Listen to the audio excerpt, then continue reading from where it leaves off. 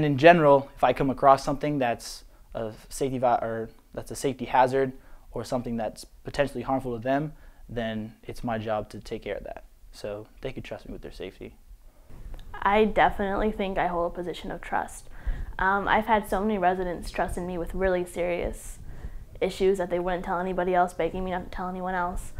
And not just like simple things, but like really serious stuff that you would not tell a normal person. So yeah, I do.